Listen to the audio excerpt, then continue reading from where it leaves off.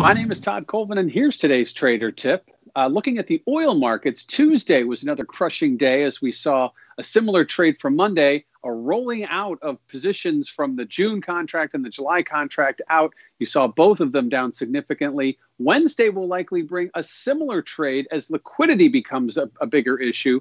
So right now, patience is what you need in the oil market.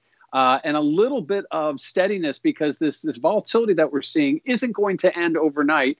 And likewise, the fact that we took prices negative earlier in the week suggests that it could happen again. And that is going to be on the forefront of many investors' minds. So at this point, be wary of volatility in the oil market, be wary of liquidity in the oil market, and know that while the uncertainty of the coronavirus continues to weigh over the market like a wet towel, that is going to continue to bring uncertainty. Storage, obviously, is what started all of this, and positioning now in the futures markets has added to. For more Business First AM, check us out on social media. We're on Facebook, YouTube, and Twitter. And go to businessfirstam.com for where to see our show on TV.